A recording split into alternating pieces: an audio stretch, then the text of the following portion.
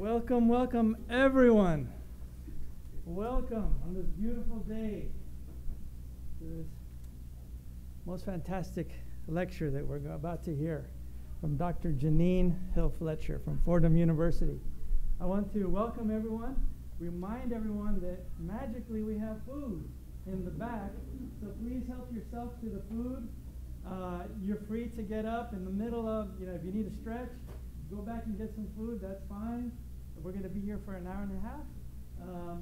And so just please make yourself comfortable and really just settle in and enjoy the lecture. My name is Chris Tires. I teach in religious studies. I also teach with the Gray School for Applied Diplomacy. And I'm also the director for the Center of Religion, Culture, and Community here at DePaul University. And it's really an honor to be co-sponsoring this event with two other units at DePaul. So I would like to thank, number one, Dr. Bill Kavanaugh, who is the director of the Center for World Catholicism and Intercultural Theology, because he has come together and partnered with us to bring Dr. Fletcher here today. And we're also partnering with the Office of Institutional Diversity and Equity, OIDE, here at DePaul University. And Jose Perales is the representative. He's in the back. He's here with us today. I want to thank Jose and also Liz Ortiz for lending their support for this very important discussion. I would also like to just point out that there's some techies in the middle of the room who are doing their thing. Karen Kraft and Marlon Aguilar. So thank you for the live stream that you're doing right now. And I'm sorry, Elliot. What is it? Elliot. And Elliot. So thank you, because they're working magic that we can't even see right now, virtual magic. So thank you. They are the very capable team from the Center for World Catholicism and Intercultural Theology. And I would also like to thank Mose Lema, who is running interference right now. There she is.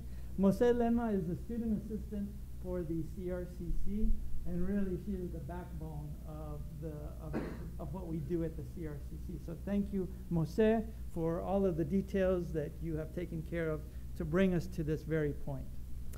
So before we begin, I would like to actually begin this hour and a half by reading the DePaul Land Acknowledgement Statement. And this lecture here, it's a public lecture, but it also happens to be the time of my class.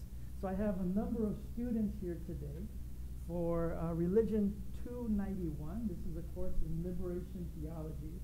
And they know that we begin our course with a reading of the Land Acknowledgement Statement. So now that we're 6 weeks into the course, I invite all of you, but especially my students, to listen to the Land Acknowledgement Statement once again and see if now we are making new connections to what this lecture is all about. At DePaul University, we acknowledge that we live and work on traditional native lands that are today. At DePaul University, we acknowledge that we live and work on traditional native lands that are today home to representatives of well over 100 different tribal nations. We extend our respect to all of them, including the Potawatomi, Ojibwe, and Odawa nations, who signed the Treaty of Chicago in 1821 and 1833. We also recognize the Ho-Chunk, Miamia, Menominee, Illinois Confederacy, and Peoria people who also maintained relationships with this land. We acknowledge that these sacred homelands were ruptured by the European invasion of the Americas. In 1493, Pope Alexander VI promulgated the doctrine of discovery, which seized native lands and resources with impunity. This doctrine has been used by countries throughout the Americas including the U.S., to legitimize colonial policies of displacement and genocide toward Native peoples and to justify colonial legacies of white superiority and global capitalism. We appreciate that today Chicago is home to one of the largest urban Native populations in the United States. We further recognize and support the enduring presence of Native peoples among our faculty, staff, and student body. And in the spirit of St. Vincent de Paul, we reaffirm our commitment, both as an institution and as individuals, to help make our community and our society a more equitable, welcoming, and just place for all.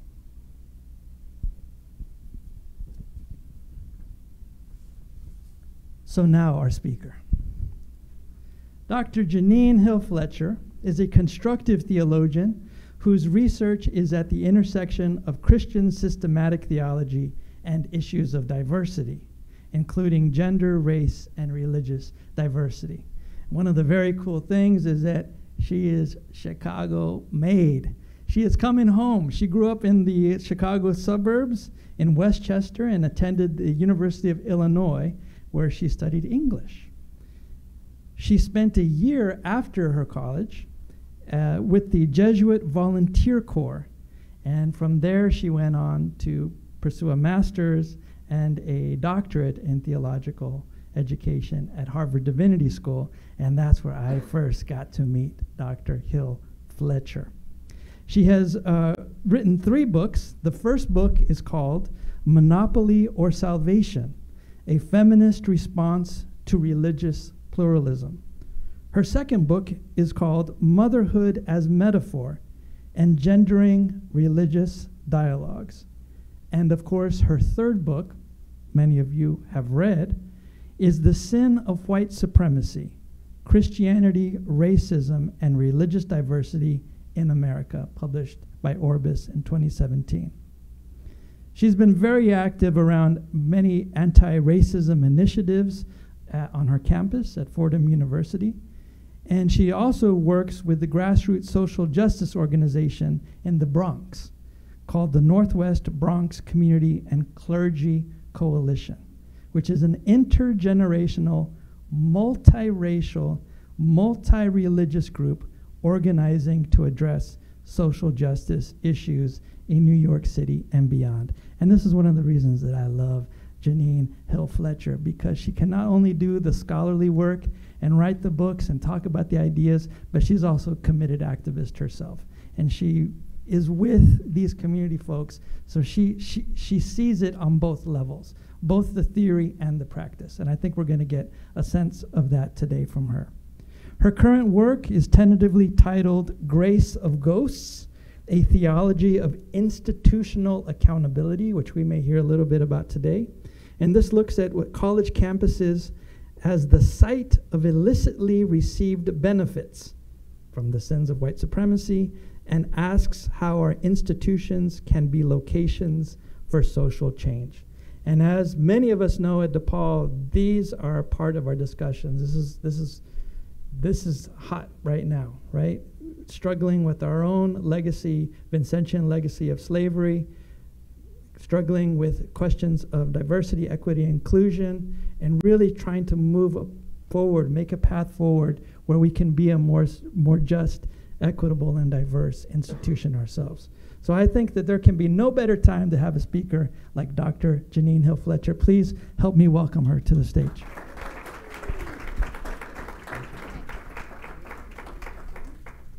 I'll use that because I'll move around. All right, so thank you all of you who put the effort into making this afternoon happen, and all of you who don't realize that you've put the effort into making this afternoon happen, because you are the ones who have apparently read the book most recently, and I'm going to be leaning into your questions after I spend about the first, just to give you a roadmap of where we're going. We'll spend about the first 20 minutes where I want to situate this book in relation to the broader conversation of liberation theology and in relation to the central foundational text of Gustavo Gutierrez, A Theology of Liberation. Thinking about how, for me, this encounter with coming to see more clearly the sin of white supremacy in my own country helped me to say, oh, wait a minute, liberation theology isn't about what's going on in Latin America. It's about what's going on right here in my own neighborhoods. And so I want to spend about the first 20 minutes teasing out some of those critical conceptual moments of the book, analytical moments of the book, and then I want to open up and ask the students and others who have read the book, what are your questions? What have I left out in terms of the things that you think are interesting to engage with the ideas of the church being involved with the structural sins of white supremacy? Then, if there's time, I'm going to hope that I can squeeze in a little bit of my new work and see where you think that might be productive for us within religiously based institutions that have been at the center of, and in a sense you see in this text, engines driving the ideologies of white supremacy and the ideologies of Christian supremacy. So what do we do when we recognize that the institutions that we are part of have in the past been the places that generated the ideas that made it seem reasonable to exploit indigenous peoples, to enslave peoples of African descent, to keep wealth building from out of the hands of many in this country. So let me begin in the connection that I would make to the broader work of liberation theology with the work of Gustavo Gutierrez. I know some of you have done some work around Gutierrez's impact in this theological conversation. And when I turned back to Gutierrez, I said, you know what, the place that I am intersecting most directly is with his understanding of history. Right? So I'm going to set up the question for you. If you haven't read the text directly, I'm going to set up the question for you. Those of you who know Gutierrez might lean into this question. A lot of religious people tend to come at history and kind of think of it as sort of temporary, right? It's a temporal realm. And there's another realm that's the eternal realm, right? Or you might hear in a church, well, we're about the spiritual, right? We're not about the political, right? And so Gutierrez, in one of my favorite chapters of Theology of Liberation, chapter 9, he advances a discussion in response to that. And those of you who have familiarity with Gutierrez, do you have any sense? This is where we start to test out whether this group participation is going to work for us this afternoon. Would you have any idea what he might say to that way in which theologians or church people or Christians might say, you know what, we've got two different realms. One is spiritual, one's political. We've got two different realms. One is temporal, one's eternal. We've got two different realms, right? One is secular, and one is the realm of the church. Any idea what he might say to that? Come on, I know you know this. Anyone want to venture into that? Yeah, that dualism that seems to be part of a modern way of thinking. Yeah, what do you think? He would say exactly that they're all interrelated. And if you had your text, this is my text from way back when Dr. Tiras and I knew each other in graduate school. So it's a little bit well-worn. But you would open up to chapter 9, and you would read that response to this tendency toward dualism. In the direct title of this section, he simply says, history is one.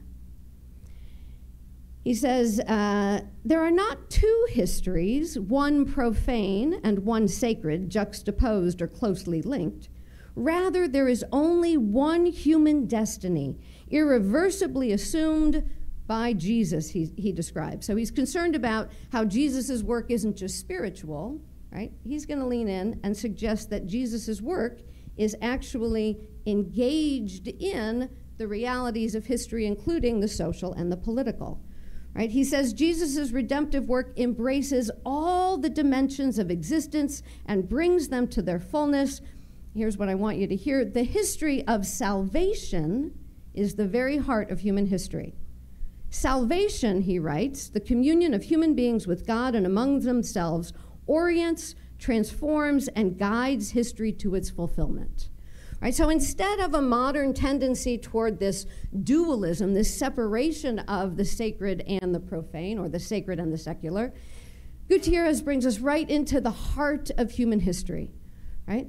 And his activation of that introduction of history, right, is reflected also in the broader traditions of Vatican II, right, and the embrace of history. And this is from Gaudium et Spes, from those documents from 1965, where those gathered at Vatican II said, you know what, the Church's goal, right, is to carry forward the work of Christ under the lead of the befriending Spirit. Okay, you might say that sounds like a spiritual endeavor, right? But they go on to say, to carry out such a task, the Church has always had the duty of scrutinizing the signs of the times and of interpreting them in the light of the gospel. So here we have history in one sense, requiring that we attend to our moment in history.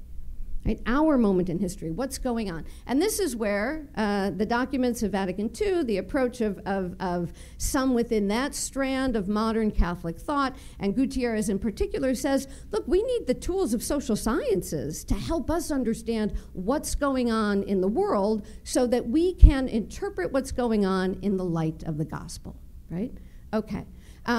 And the bishops of Vatican II thought a little further about this within Gaudium et Spes, right? What are we looking for when we're scrutinizing the signs of the times and reading them in the light of human flourishing that we believe the gospel to be promoting? Right? And so in Gaudium et Spes, this is probably my favorite paragraph from all of the documents of Vatican II. Right? They said, look, we have all of these different ways of cultural configuration around the globe, but no matter what ways we're organizing ourselves as a society, we as Christians, as Catholics, understand the call of the gospel to mean this, that there must be made available to all persons everything necessary for leading a life truly human, such as food, clothing, and shelter, the right to choose a state of life freely and to found a family, the right to education, to employment, to a good reputation, to respect, to appropriate information, to activity in accord with the upright norms of one's conscience, to protection of privacy, and to rightful freedom in matters religious too. Right? This is a social portrait, right? And once we've moved from a spiritual to a social, this is a political portrait. Right? Because how do we ensure that people have access to food, clothing, and shelter? Right? How do we have assurances that they can fulfill that right to education and employment? Right? Once we move into the social, we're thinking about those structures that make that reality possible. Right?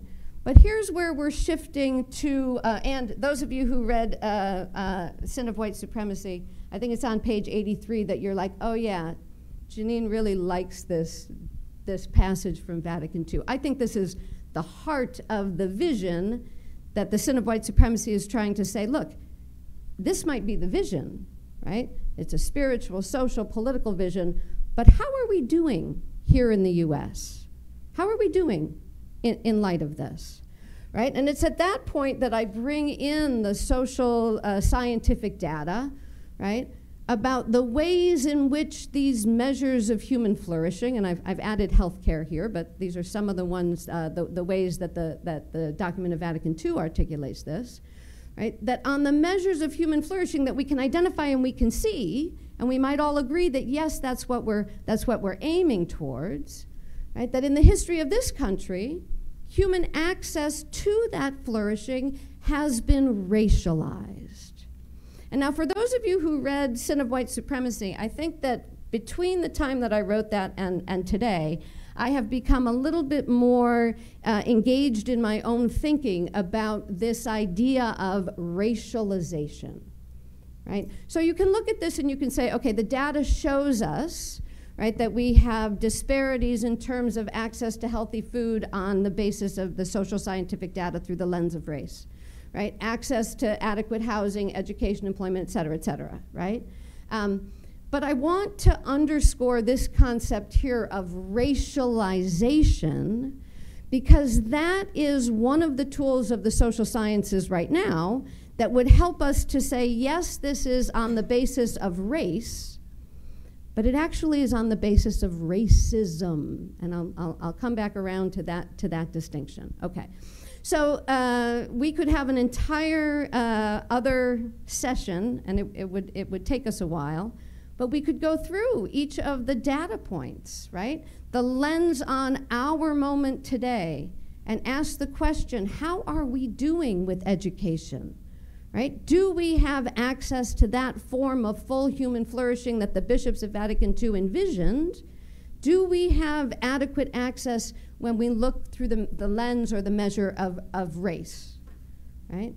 Same thing with healthy food, same thing with access to healthcare, same thing with privacy and freedom and respect, right? That the social scientific data says, look, the US is in a really long struggle, right, in which access to these forms of human flourishing have not been equally distributed according to race. Right? But the term that I want to unpack just a little bit here is this idea of racialization, all right? Because if we think about, and I'm going to do a few more slides here that kind of give you the snapshot for me, right? We can go to all the data points, we can go to each of the social sciences in each of these areas, and we can see this racialized disparity on all of these measures. But for me, and those of you who might remember the Pew report that I use as a leverage in that book, the Pew report a number of years ago that simply put this data out directly, right? And said, if you want to measure human flourishing on the basis of access to wealth, and in a capitalist society, and I'll go back here, right? We rely on private wealth, economic capital to have access to each of these things, right? So if we have a single data point that you would see informed my thinking about this, right? It has to do with the racialized wealth gap, right? And we can come back to these slides if they are helpful to us, but on a number of different ways of measuring, and each of these slides kind of gives a slightly different setup. Right? But over these most recent generations of the American project, we have a significant wealth gap, right? And this one here just adds on this. It does it in a slightly different way, and it adds on white, black, and Latino, right? And if our access to the wealth that might bring human flourishing is this radically racialized, we need to ask the question not only how are we doing, right, with this distribution of wealth and flourishing, but how did we get here, right? How did we get to the point where this could be the reality that we are living in, and this reality of a lack of access to the full forms of human flourishing, right, is the reality that we're living in? How did we get here, right? And so I, in my own thinking as a theologian, right, I've leaned into the insights of sociologists, and this is one of my favorite right now, Deadrick Williams from the University of Tennessee, who asks us to look at data like this, and data on any one of those measures that I had in that range of human flourishing, and ask us to recognize that we're not studying the effects of race as an essentialized category. We are studying the effects of racialization or racism, right? And so understanding that lens, I want to spend just a little bit of my time here pausing and unpacking this concept of racialization, because this becomes a really crucial component in thinking about how this disparity came to be in our moment, and how this disparity actually has a history, right? So that we're opening up into a second way of understanding history. One is the texture of our history in this moment, but the second is having an embrace of understanding our history of how we got here, right? And so this concept of racialization, right? If you Google it, and this is, I think what I have here is Merriam-Webster, right? What is racialization, right? And they say it's the process of categorizing according to race. So, okay, that's what we're talking about, categorizing according to race. But sociologists Michael Omi and Howard Wynant want us to think about not categorizing according to essentialized racial categories that are somehow biologically determined. They want us to think about racialization as a project. And so their foundational text is this one here. It's called Racial Formation in the United States. And they talk about racial formation or different racial projects, and they ask us to see that there are 3 steps in the U.S. racial project, right? And this conceptualization here, I think, becomes very, very useful as a lens on how we got here, right? And asking the question, well, if this is the way by which we got to this racialized reality, could we see an alternative way out of this racialized reality? Okay, so we're thinking about how we came to this how we came to this moment of racialized disparities on all of these different measures. And Omi and Wynant offer us the idea, or the lens, or the theory, or the analysis, that the disparities of, according to race, can be traced all the way back to the U.S.'s foundational racial project, in which 3 things happened. First, theorists, philosophers, theologians, anthropologists imagined the different categories of the races. Right? They imagined that. That's what sociologists mean when they say race is a social construction. Right?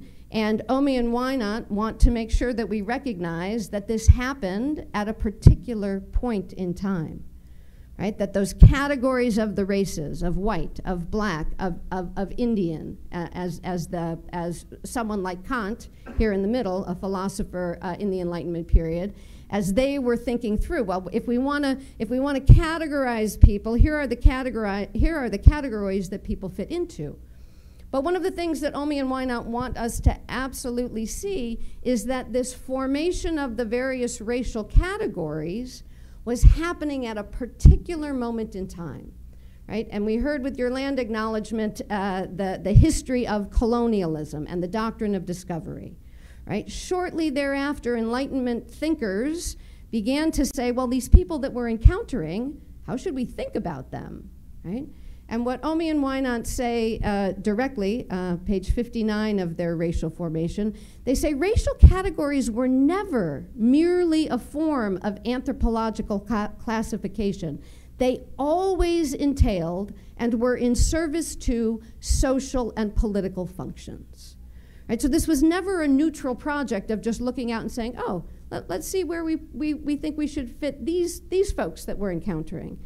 It was, sociologists have there seems to be a scholarly consensus that in the Enlightenment period, there was a clear and direct desire to create a set of racial categories that would help to propel the colonial project. And so that set of racial categories became developed in a hierarchical manner in which white appeared on top almost pretty much every time. I'm not even sure if I can think of a theorist who didn't have it organized that way, right? So in the 3 steps of the U.S. racial project, the category of the races were created with inherent characteristics, people were sorted into them, and then material benefits were granted or withheld on the basis of one's race, right? And we can talk a little bit more about this concept of racialization, right? This concept of there being a racial project that then was passed down and created that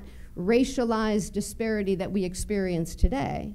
But those of you who have engaged the sin of white supremacy, and I'm about to turn it over to you with the questions that you have, you might remember that I really was wrestling with my own relearning of a history by which the racial project dispossessed indigenous people, stole lives and labors from people of African descent, withheld the projects of wealth building for people that were categorized in categories other than white, right? And that it's only by relearning that history and seeing the way that the church was involved in that project, right, that relearn that history and say, oh, that's how we got where we are today with this racialized disparity, right? And so the three critical moments that I look at in terms of racial categories and racialization that have been used in U.S. history to gain access to these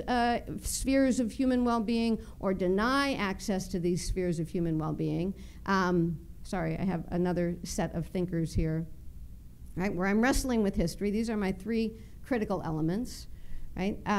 The dispossession of indigenous peoples, right? A project over time in which scholars and politicians and theologians imagined a category into which to fit indigenous people, reasoned on the base of it, right, that indigenous people didn't have a right to this land. And we can talk a little bit more if you're interested about the theologizing, right, that by which white Christians dispossessed indigenous people from the land. So these two different maps that just remind us of that reality. The second, right, the theologies by which peoples of African descent were sorted into a particular category with the use of scriptural reasoning by politicians, by theologians, by scholars, by legislators, right, and extracted lives and labor, and this is the data that comes from David Hacker, who is a demographic historian from the University of Minnesota, right? Extracted lives and labor from roughly 10 million enslaved people in the U.S. That's the data point that he uses. You can calculate that in a variety of ways. But the data that he offered in 2020, right? In 2020, now I'm going to digress. In 2020, he wrote this little article because although Americans and American scholars have understood that the foundational economy was an economy of extraction of lives and labor, in 2020 there was no agreement as to how many persons and lives had been lost and extracted from. Right, so in 2020 he has to say, here's what some scholars say, here's another range that other scholars say, and he said, look, let's calculate it and let's roughly imagine that it was 179 million person years that were stolen under that economy of enslavement, and let's roughly calculate that to 410 billion hours of mostly unpaid labor, right? But it's 2020 that scholars are finally saying, let's reckon with this, right? This isn't some imaginary reality that happened. This is an actual reality that built wealth for some Americans and denied access to well-being for 10 million others, right? Okay, so wrestling with that, continuing to wrestle with that, and realizing that our institutions of church and school, we benefited from that. I mean, that's part of the new project, is to say, this extraction of life and labor, it didn't happen nowhere, it happened everywhere. And the life and the labor and the wealth that came from out of that, it didn't go nowhere, it went into our schools, it went into our churches, right? And so this sense of needing to reckon and wrestle with that history, right, is part of what started in this first book and continues today. The third era or element or crucial point in this reckoning with history is to recognize the ways in which the project of redlining and the whole early 20th century and into the middle of the 20th century, by which white property was protected, right, is another way in which wealth was built by white Americans and withheld by those who had been sorted into other categories. So those of you who read keep referencing the book, and I'm just about to ask you your questions on it. This is one of those places, right, that was never in my understanding of history. No one ever had said to me, right, hey, look, you want to know about racial disparity and wealth disparity? Take a look at how the government distributed the funds for home ownership in this era, and take a look at the manual that was used. I should have brought mine with me. I brought it with me. This is how racialized wealth disparity grows, right? Not in one moment, not in a dozen moments, but in hundreds of thousands, I don't know, I can't calculate it, but hundreds of thousands of millions of moments by which people like the real estate folks picked up their manual, and they said, okay, we want to have some sense of whether we should be granting a mortgage in this location, right? The government's going to make these funds available. We're going to direct them to Americans to help build their wealth, right? But let's make sure that we do this in a way that we're protecting our investment. And so they used the racial hierarchy into which persons had already been sorted for generations, right? And so this sense that, and I have Mr. Hoyt highlighted here, right? The hundreds of thousands of millions of ways that racialization and racial wealth disparity was generated. Here's the real estate people, right? We have some of their forms that describe their assessments. And then we have Homer Hoyt, who was a University of Chicago economist, right? And so we have the production of the ideologies of white supremacy, right, happening in all kinds of different places. Okay. So we have, through the systems of white supremacy, wealth generated for white Americans, but access to wealth building denied to Black, Indigenous, and Latinx Americans, as I think a reality that we can use social science, we can use an engagement of history, and we can use our commitment to Gutierrez, who asks us to see this not as an unfortunate reality, but to see this as contrary to the kind of salvation that his liberation theology envisions, right? The kind of salvation by which human flourishing, right, and the liberation from oppression is part of God's work in the world.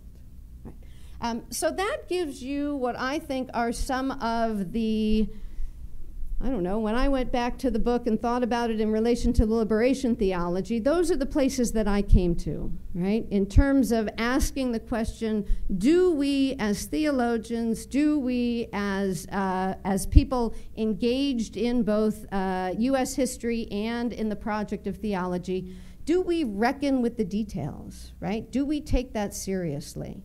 Because if we want to follow Gutierrez, I just want to read that statement again. History is one. It's a singular history, right? Salvation, the communion of human beings with God and among themselves, orients, transforms, and guides history to its fulfillment.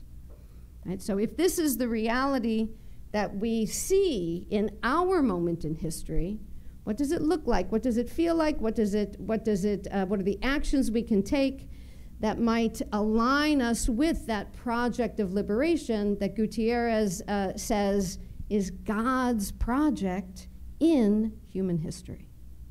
Okay, so I am at the point where I want to take a little break from my speaking and ask if there are questions on the content of Sin of White Supremacy that I highlighted or that you read about, that we can engage for a little while that, and then I can see if there's time to ask you questions about the new project. What should we talk about?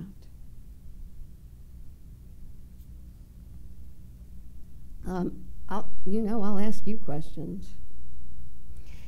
Have you ever heard this reality preached in your church? Okay, we see some yeses, we see some nos. Yes, we see some yeses. Okay. It's two questions for me. Has the church, and now that's a very big imaginative category, has the church been an engine that resists the racialization and the white supremacy that we can see funneling through institutions, right? Or has the church been an engine of institutionalized white supremacy in these various eras? Those of you who journeyed with me, and I know that there's some of you here because Dr. Tires and I talked about the fact that you did read this, right? Where was the church in this history?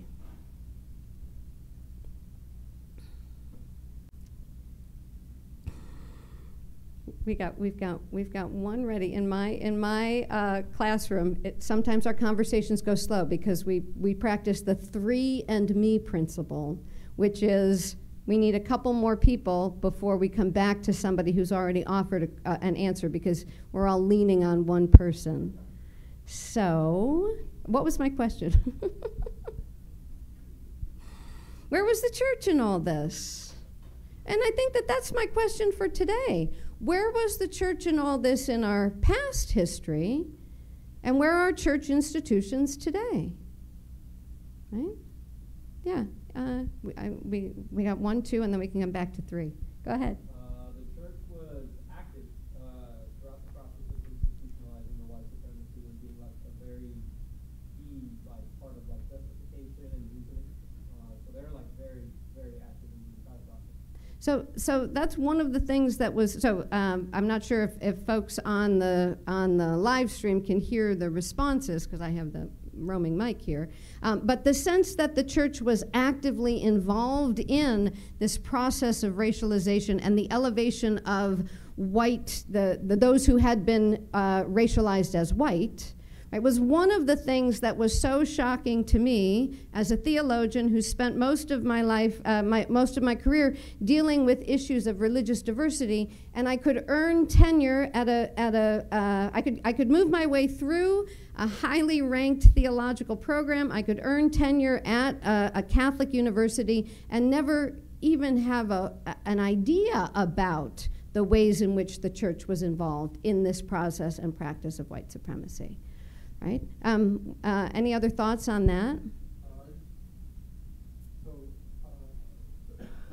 guess it's confusing for me to figure out how to separate the church as the foundational construction for peace and constructing of modern humans, and then leaving all of it as racialized from.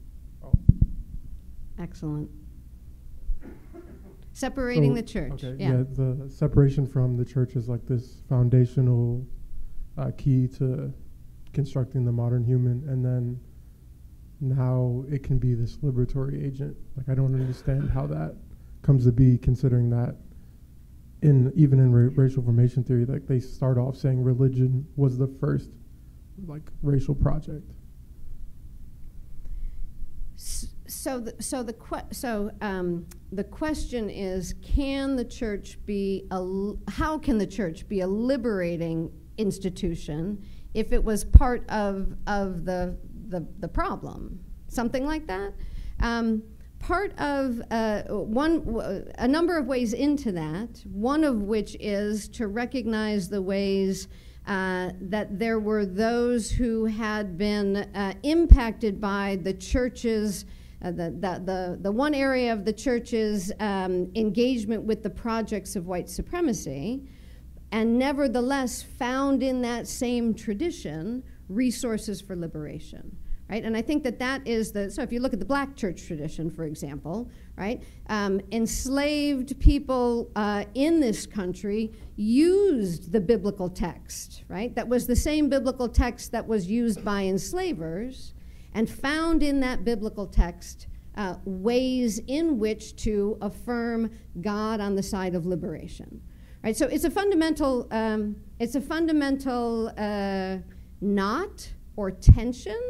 Right? That is, does the scriptural text say one thing, and this reality that we're looking at here is completely contrary to what's written in the text, right? Or is the text itself complex and in some ways fed into the project of white supremacy, right? And I think that the response that I have come to there is to see in the scriptural text a variety of resources, some of which can lend themselves and did lend themselves to an interpretation of that enhanced white supremacy, and others which lean into a more liberative reading. Right? So the text itself is a complex book that was used in lots of different ways, right? And I think that leads me to say we need to hold those interpreters and those actors accountable for the ways they chose to interpret the text. Because someone like Joseph Barnt, who deals with anti-racism and the church, someone like Jamar Tisby, who looks in his work, The Color of Compromise, looks at the way that the church was on both sides of the struggle, right? So that we can see Christians who were very much propelling this project of white supremacy, but we can also see Christians who were deeply rooted in that faith and resisting. So the question now for me is, will the church look at this history critically, and will it not only distance itself from that history, but denounce that history and choose to interpret the text in an anti-racist way? Right? But that's a choice. That's a choice that the church has to make in terms of, right, recognizing that the church can be both, or has been both, the engine of systems of white supremacy and a possible resource for dismantling.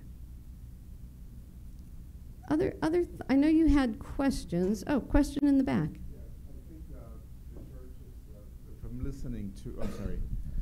from listening to part of the land acknowledgement, the church clearly, the doctrine of discovery, discusses its complicity in all of this. I also think of, I'm struck by your question about the church. One is the policy, the actions that are taken by the church. The other are more individuals who feel a different way and maybe do something about an injustice. But I think, for example, about the church's clear complicity in the Indian boarding schools. And really, it's a genocidal step in getting rid of, of culture in these babies.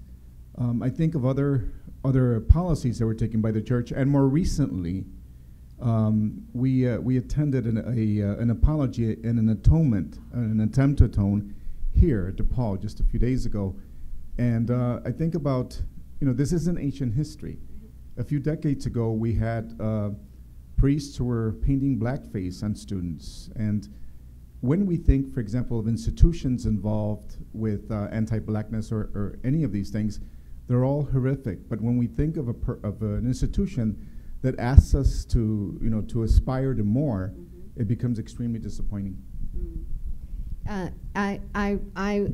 There's two points I want to draw out, and I wish that I had more slides for the new project, which wrestles with precisely those very specific realities of church history, in which the church, the challenge that I wanted to underscore was that from a theological perspective, reading the texts of Christian educators who ran those Indian boarding schools, they were continuing a long line of theologizing and thinking about indigenous peoples as needing to be saved, right? They had been racialized generations earlier as needing that education. They had been racialized in a way that made them childlike, right? They were childlike and they needed the help of Christian educators. They had been racialized and sorted into a category that was pagan, right? That came with their race.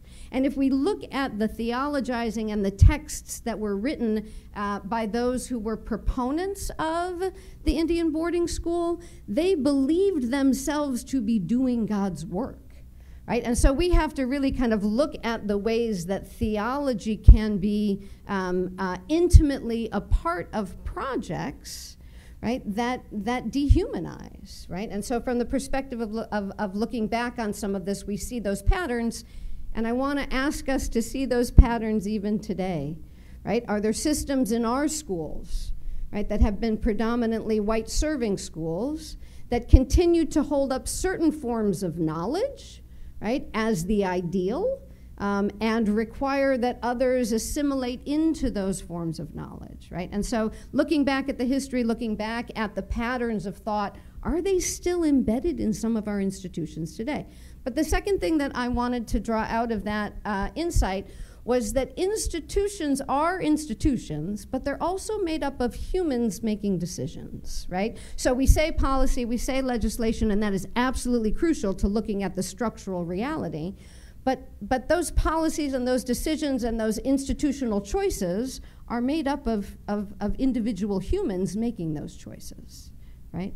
And kind of ask, yeah, I'll leave it there and see if there are other thoughts and questions on the process of racialization and the role of the church in this. Yeah, please. Thank you. First of all, very much enjoying your remarks and your presentation here. I guess I just wanted to share a thought about that question. With regard to the process of racialization and then being anti-racist or something, in a broad generality, I think the church, and by the church, I gather you mean at least the Roman Catholic Church and maybe Christianity as a whole, but there's a lot of different flavors there. But I'll go with the term that we've been using, the church.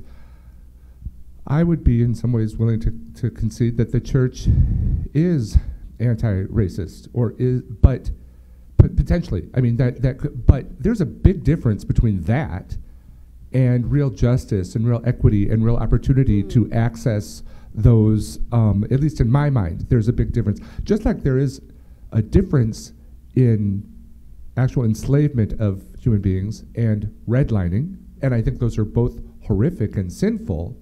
Likewise, it's not much for the church to be anti-racist. I think what is going to be the real rub, or what is challenging, is for the church to be on the side of real equity and real justice, and sort of, again, this is just my opinion, but in relinquishing power, or in sharing wealth, or in sharing power, and not just saying it's wrong, but then saying this is how we're going to try to reconcile it and atone for it. That's where I think that's asking more. I think that's harder, but I think that needs to be done. You're anticipating a slide that's coming up in terms of what do we do with this history and this reality, and can we work to respond, redress, repair, engage in the process of reparations as institutions. The only thing that I don't have kind of prepared as a way of responding to the first part of what you said, I'm not sure that the church that I know is anti-racist. My sense is more that the church that I know is filled with people who want to say, let's be nice to each other, right? Let's be kind. Let's treat each other as full human beings. Yes, of course, right?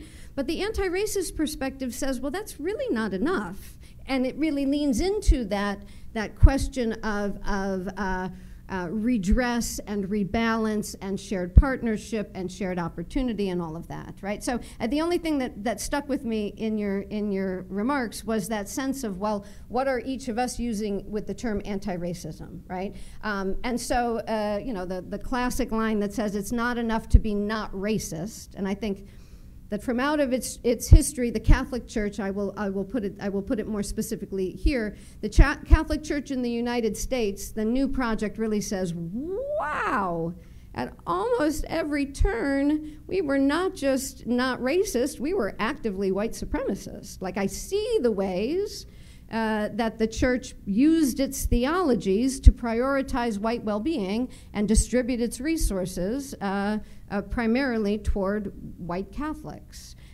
So I can look at the data of history and I can say, okay, well, at least maybe at this moment in Catholic history in the US, maybe we're not actively racist and white supremacist as we can see in the history, but are we yet anti-racist, right? Are we yet saying, you know, that the transformation of the systems needs to be part of the church's work?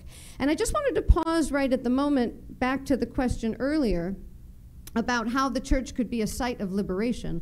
When I talk about, in my own work, when I talk about the church being, you know, I follow I think it's the Black Clergy Caucus of the Catholic Church, and I think it's 1968, where they said, you know, the church is a white racist institution. Like that's where it aligns its values. And so there are elements in policy and practice that I would say, well, that elevated whiteness and elevated white people, so I'm gonna name that as racist.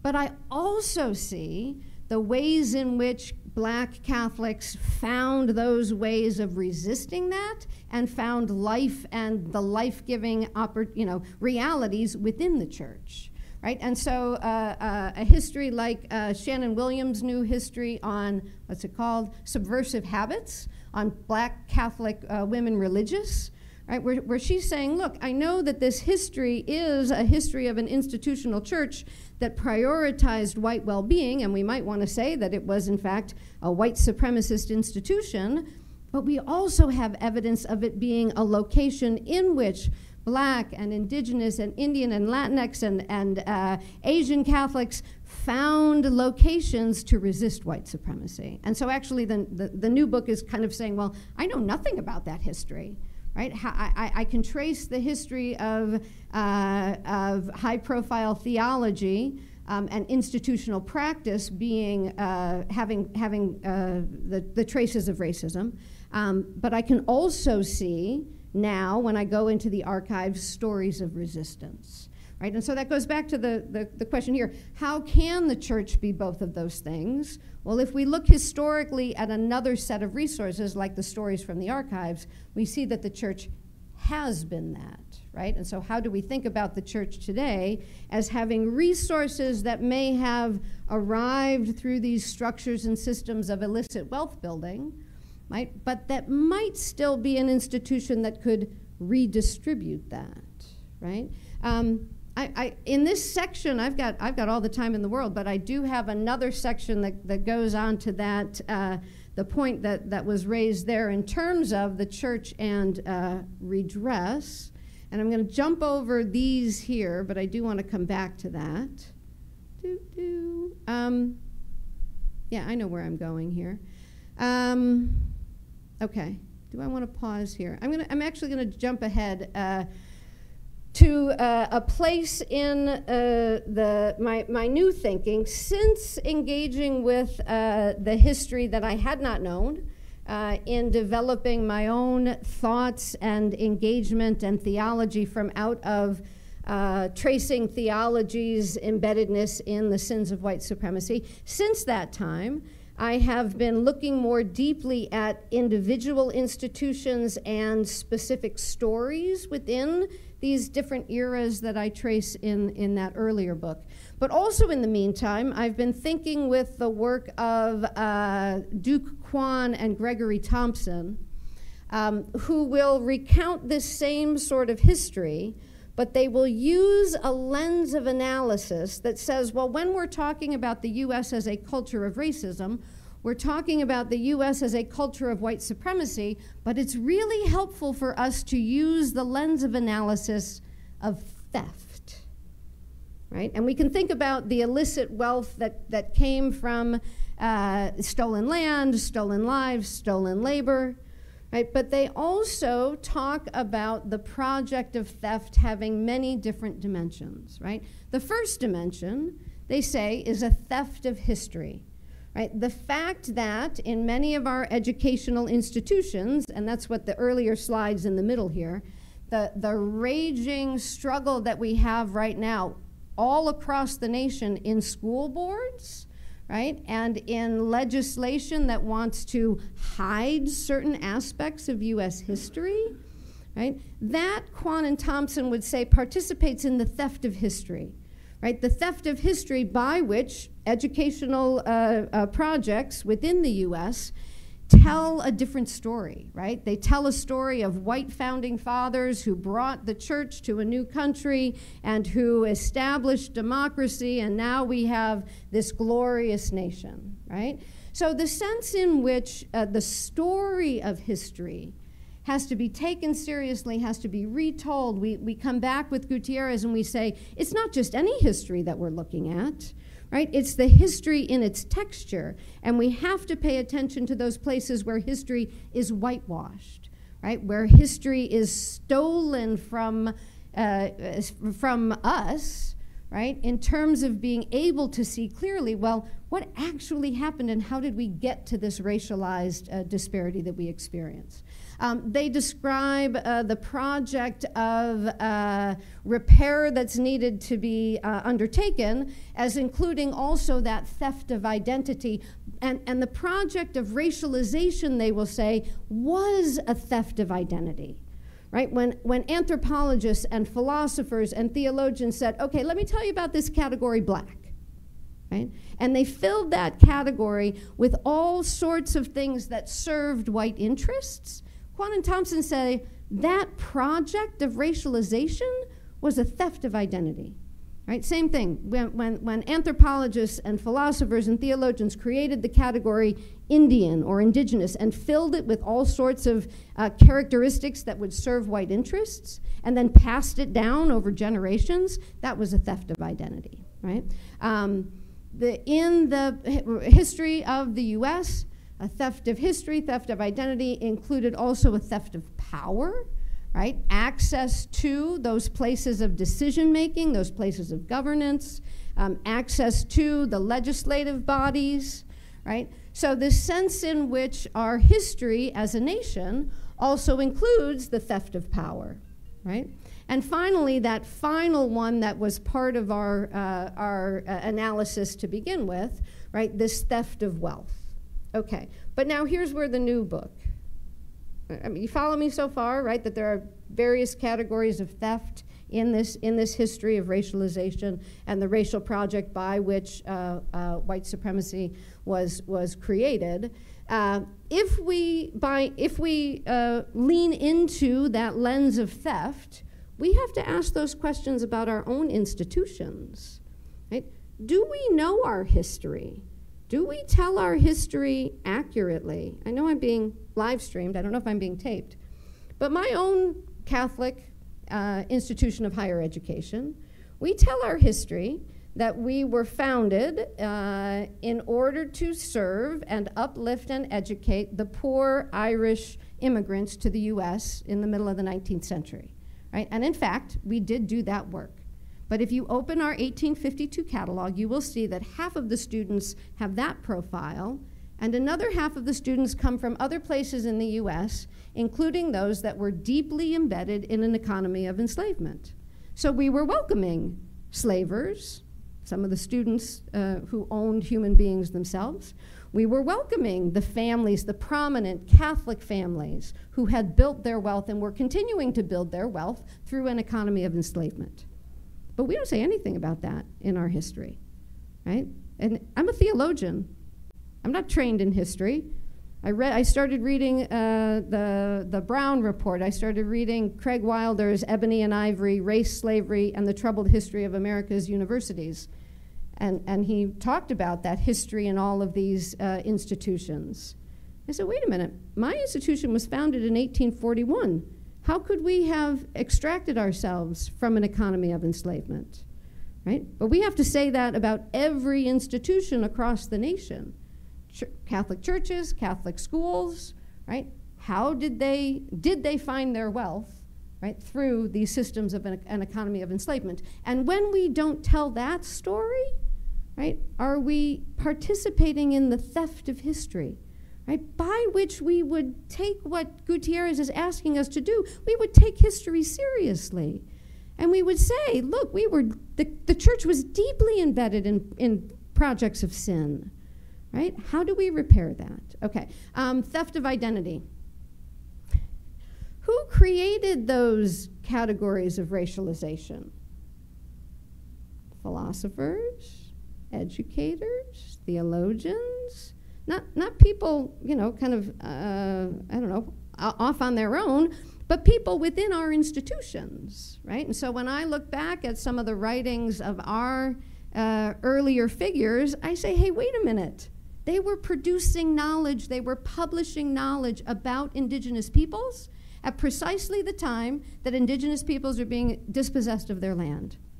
How is that not participation in the theft of identity from out of our educational institutions, right? But we, like, so the racial hierarchy that the mortgage lending manual used, it's like that didn't come from nowhere. That came from universities, right? That came from higher education, where people were imagining and using those racial categories from before. Ooh, theft of power, right? Do we know about the ways in which our institutions denied or promoted access to power, right? I don't know, somebody, some scholar I was reading at some point said, oh, you predominantly white-serving institutions, you love to highlight your firsts, right? Your first black student, your first Latinx student, you love to highlight that on your history line. But what about all those students who came before that you denied, right? We were doing this last night, Googling around and seeing what ways institutions were wrestling with this. And I'm pretty sure it was DePaul that had a student-run magazine. Anybody know what I'm talking about? Oh, you can Google it. My students are always on their computers. I'm always like, oh, just Google that for me. Student-run magazine that maybe went into the archives and found a memo from 1934. Yes, okay, I'm not misidentifying this. 14E. 14 East. So the student magazine must have gone into the archives, right? Theft of history, what don't we tell? They must have gone into the archives because they scanned the memo in which the administrators are saying, yeah, up to this point, we have done a pretty good job of keeping black students out, right? And you will see in that memo the reality that they wrote out explicitly that we're going to make it harder for black students. We're going to make it harder. We're going to make it harder for them to meet the criteria because we're going to elevate the criteria when it comes to black students. It says that in the memo, right? And then it says, if they happen to arrive at that place where they've gotten through all of those barriers we've put up, we're going to gently let them know that this place probably would not be hospitable to having them here. 1934, right? But that is a theft of power, denying access to countless students, denying the access of social capital, where we network and we get to know each other and then we find jobs in those ways. Denial of access to cultural capital, which education is. It gives you the tools to be recognized in a society, right? And to enter and engage and contribute, right? And of course the denial of access to wealth building that education brings with economic capital, right? So theft of wealth, right, is part of that theft of history that I already pointed to. But the insight from the earlier comment, right? Not only is the church in a imaginatively big way, right? If we think about the church in a big way, is the church in a big way willing to reckon with the ways in which it participated in these thefts? But more specifically, will church institutions, right? Will Catholic institutions of higher learning wrestle with this? Will Catholic parishes wrestle with any of this? Right? And so the question or the insight that was raised earlier, right? The church might not be actively racist anymore, right? But in order to be anti-racist, it would need to deal with past sins and engage in some sort of repair. And Kwan and Thompson do a really beautiful job because they're scholars of religion, and I'm not sure whether they characterize themselves as biblical scholars or sociologists or theologians, but they go to the biblical text And they say, look, if we want to take this seriously as Christians who think about history as the place where we participate with God's salvation, right, then we have to really reckon with our past and be willing to transform our future, right? And so the sense of the new book essentially is asking questions about specific institutions, the stories that we can see in the archives, the possibilities that things could have been otherwise, and then invites us into the question of whether institutions will engage in the project of repair and reparations. So when I was going through, it's great because the things that I found online are already part of the awareness or the sense or the conversations that are ongoing here at DePaul. But the sense that the Treaty of Chicago in 1833 is not, I mean, it's almost 100 years, or maybe that's a little under 70 years, right? But the reality of the building up of an institution in the wake of dispossession is something I think each of our institutions have to continue to wrestle with. This was before the public apology, and I will be curious to learn more about that. Right? What is the function of recognizing the history, right? That's the first step, but then how do we use that recognizing to engage a reckoning that leads to reparation? And I think that many institutions are many institutions are not even reckoning with their histories, right? And so the various stages of this, but then to say, okay, what do we do differently? And then this is just the from the era of redlining, the way in which the assessor's labeling of the location in which DePaul was found. I don't know if that's a story of resistance, right? That DePaul said, no, we're going to make a commitment to the people who live here, we're going to stay. Or whether it was a story of another form of extraction. No, we're going to take over and we're going to ask or require that other people leave. I don't know what that history is, but that's a part of the reckoning as well.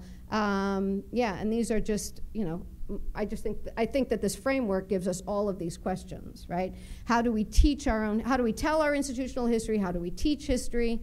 How do we restore identities for all, for full flourishing? How does our institution provide access to shared power? And what will we do to repay what we have gained from past structures and systems of white supremacy? And quite honestly, you're the first live audience that I've asked these questions with. And so up to this point, it's been sort of in the library putting these pieces together. And I'm curious your thoughts.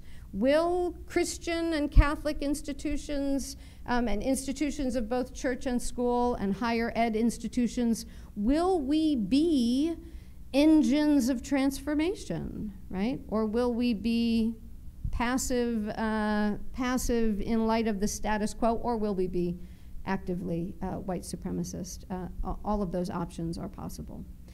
So I do not know what my next slide is, but I think that this is the last one. Oh, I know what I wanted to say, right? Which is the college campuses have been and can be locations of change, right? So the very sense of transforming identities within the student body, these are just five pictures, right, that say, you know what, DePaul has been committed to transformation and expanding and welcoming and incorporating in our student body, right? So this is 58, and this is the 60s, and this is 67. Institutions have been locations for change, but it's always a struggle, right? It's not unidirectional. There's always the possibility, right, that those commitments will be, will change.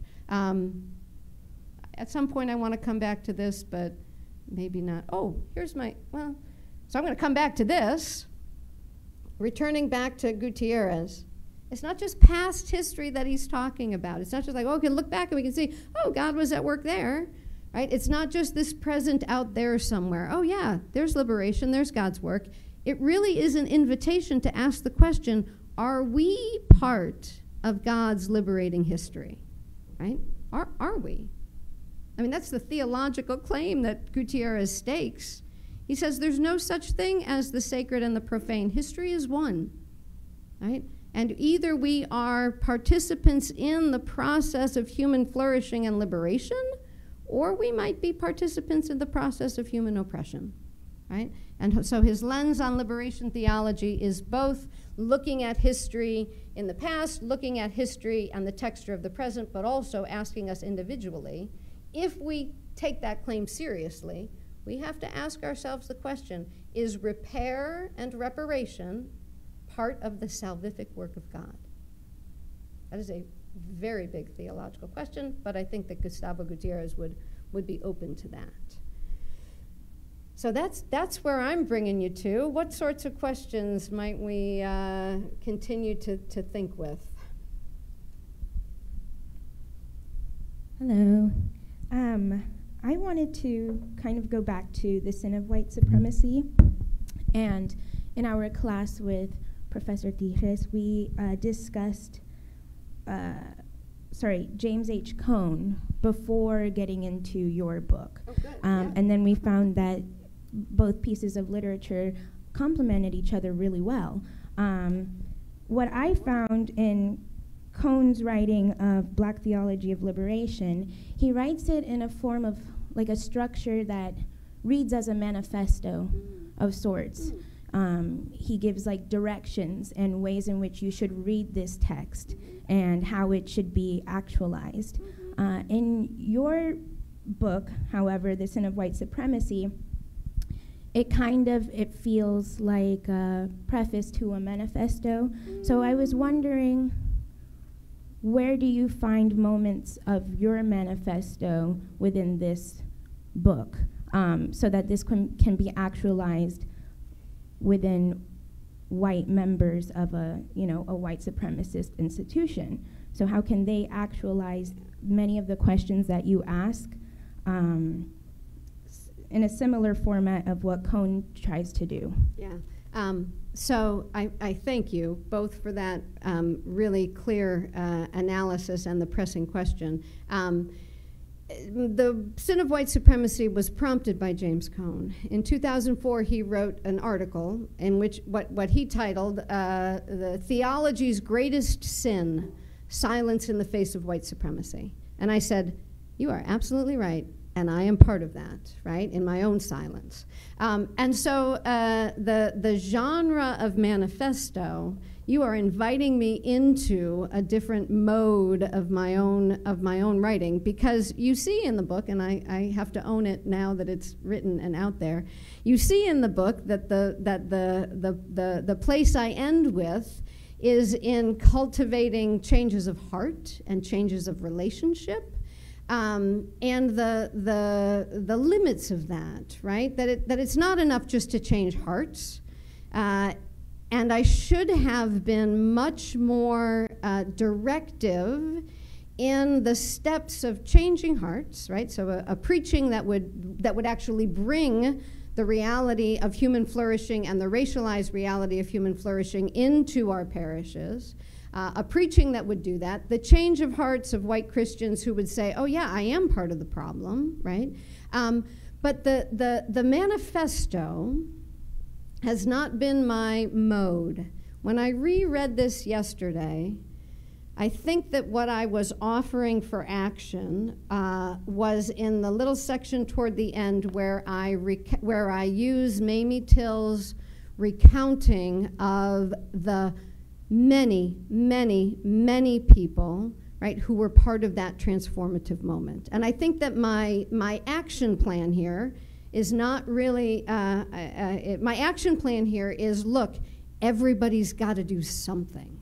Everybody's got to step into those locations where they can do something, and they have to have the courage to do that work, right? Now, it's a I don't know what the genre is, a manifesto for mobilizing. It's not a manifesto, you're right. And I don't know, can I make, it's not my genre, right? My genre is, hey, by the way, now that you see this, don't you think you should do something different? It leaves it a little bit passive, right? And I appreciate that. And I wonder if because the manifesto is, we got to do this work, right? We've got to change our curriculum. We've got to redistribute our wealth. We've got to recognize and relinquish power, right? And I appreciate your question because do you think we need manifesto? Do you think the genre of suggestion is just a little too weak?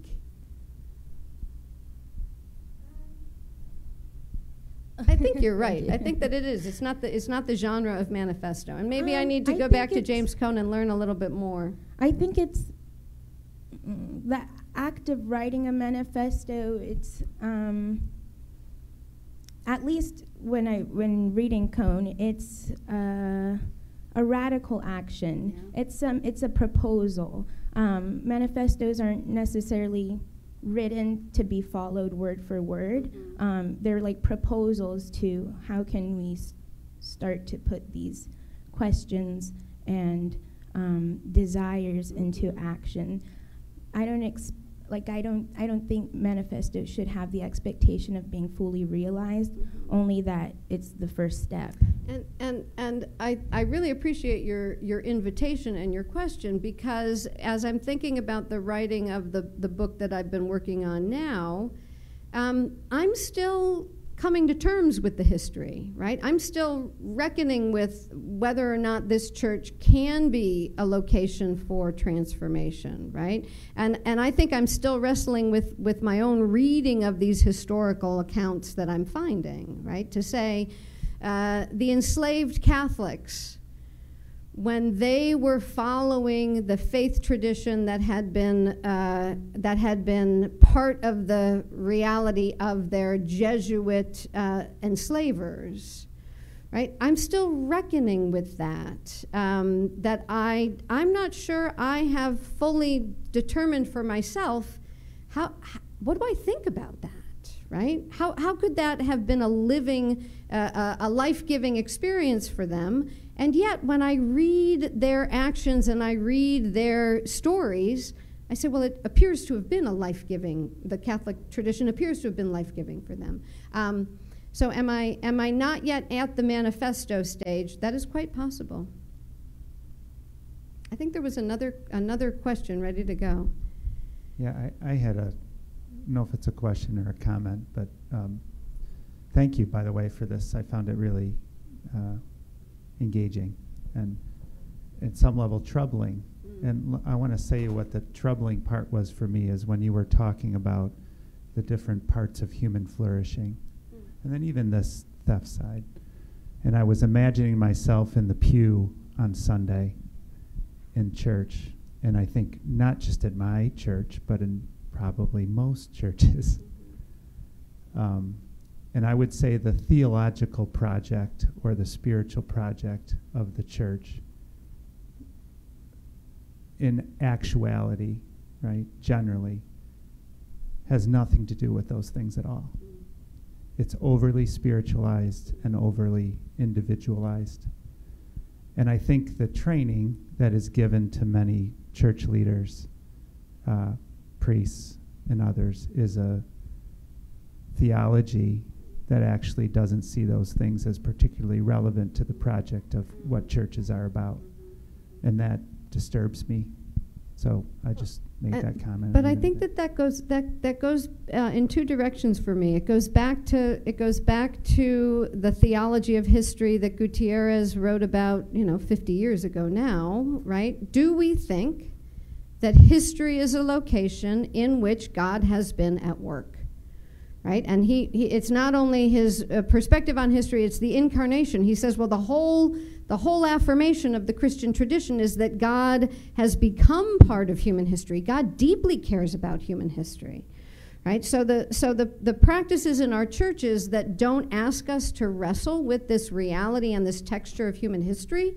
But then the positive pivot for me is that this is not a project of diminishing me.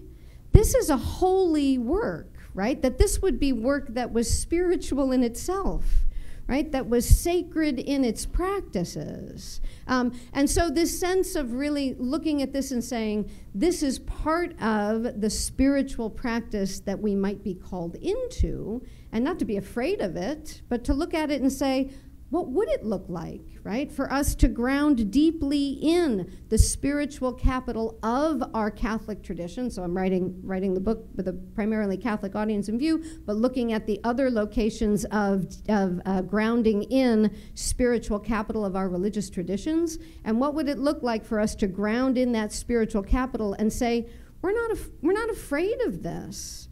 We're not afraid of our past sins because we are part of a Christian tradition that says, yes, humanity is sinful, and that's where God's work within us and among us takes place.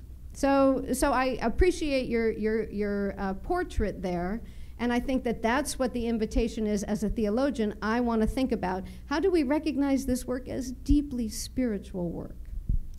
Great. Well, I think we have time for just one more question. Dr. Hill Fletcher, I want to just point out that some students are leaving because they have class at 6.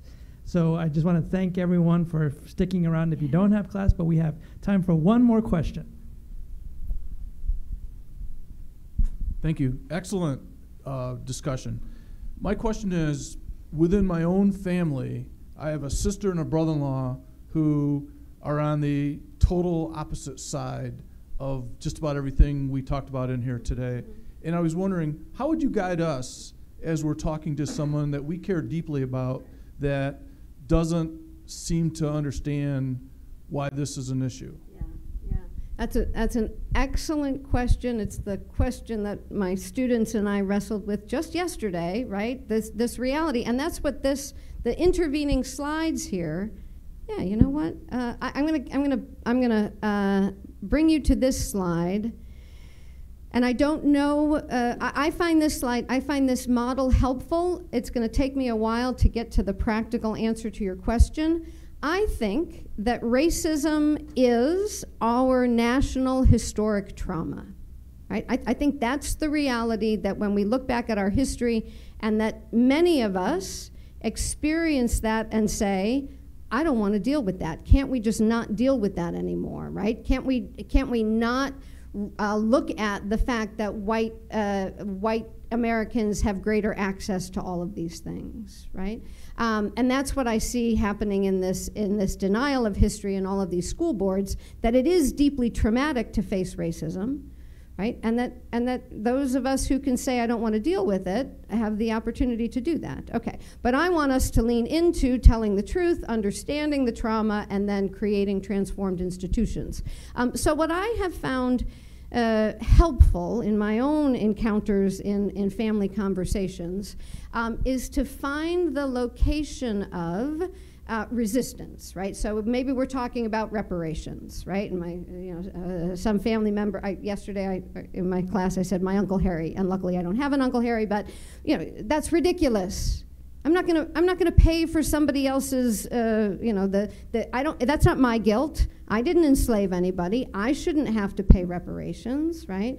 To recognize the place from which our conversation partners are coming, and then to try to inch towards saying, well, here's what I understand to be the data of why reparations are required, right? That the data says, right, and the history says that these projects by which people of African descent, African Americans, were denied wealth building were projects that went to white people. And I have found that when I open up, this has been one of my very favorite, where did it go? Somewhere, this mapping inequality, right? When I pull up the computer and I say, hey, look, let's take a really clear look at the means by which our families had access to the wealth building of home ownership.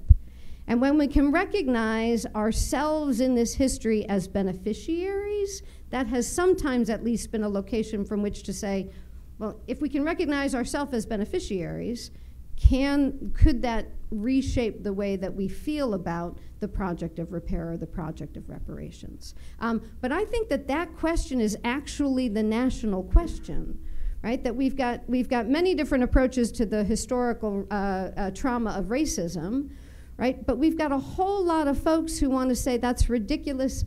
History is the past, right? And we want to look at the future. We want to just treat everybody as nice human beings and move forward, right? And I think that we have to hear that desire, right? The positive element of that desire to treat everyone as human beings, but we have to situate that in the broader view of history, right? And so I have found that facing the history and finding data of the history and situating my own family story within that history has allowed me to at least open up places for more complex conversations. Thank you. Our time has come to an end. Please join me in thanking Dr. Jeannine Hill-Fletcher for being with us. Wonderful presentation. Thank you all. You've given us so much to think about. We will continue to do so in our own way here at DePaul. Thank you all. Have a good night. Please remember that there's food in the back.